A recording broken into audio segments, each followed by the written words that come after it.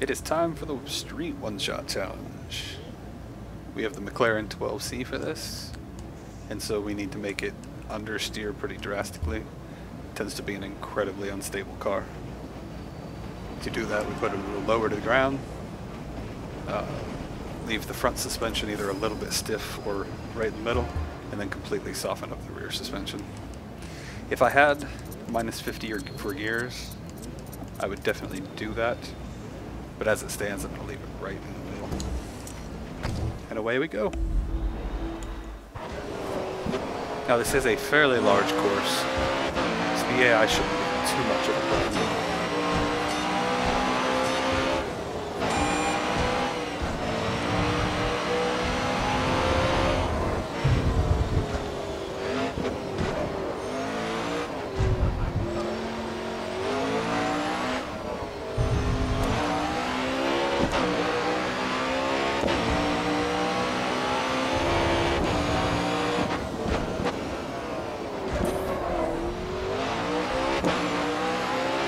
Now, as this car has 7 gears, even at right in the middle of the ratio options, you're still shifting a lot of the time in this car.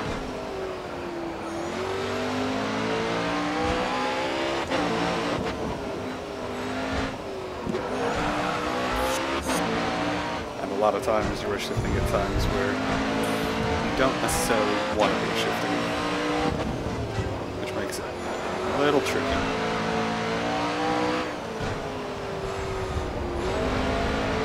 And it is a very unstable car.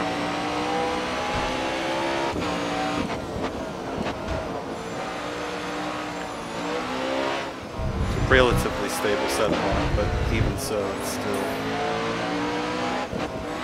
quite the handful around most of these corners.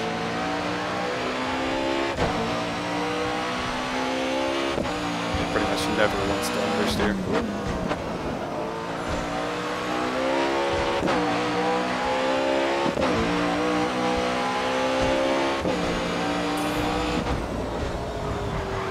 Now these cars do go fast enough that you do have to brake for that first corner.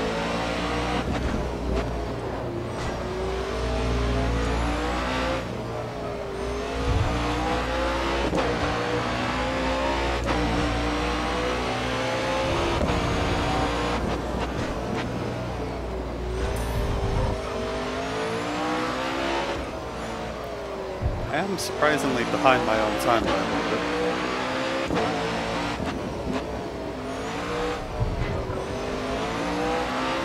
Felt like I was going a little bit faster this lap.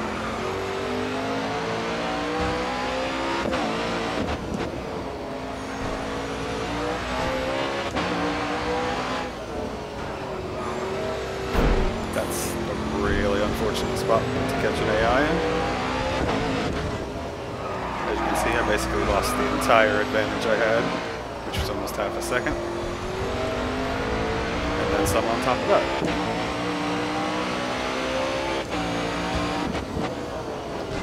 And because of the way I was approaching that car, there was no other way around that, really. Yeah, not only did I lose my half second, I lost a second on top of that. Let alone almost cost me 2 full seconds. And it's going to cost me a better entry here because I'm trying to make it all up in one turn. Alright, I got one more lap to try and do this.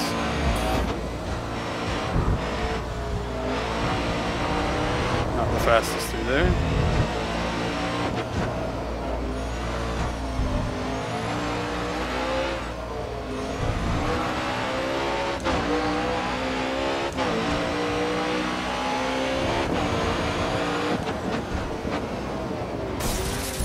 If I have to catch an AI, that's not a terrible spot to catch it, so I can't just dive inside it like I did. I have to hope I do not catch the next car, or that if I do, it's on a straightaway. That's the best place to catch them. Because you can line it up and figure out where they're going to go well ahead of time. Because they don't quite take the racing line unless you're right behind them, and then they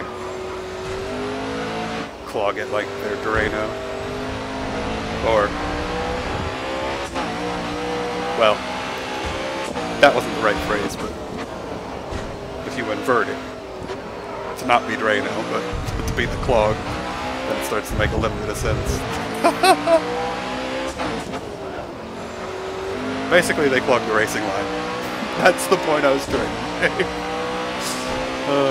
Just one more turn. Be a little conservative on it since I'm already way up on my time.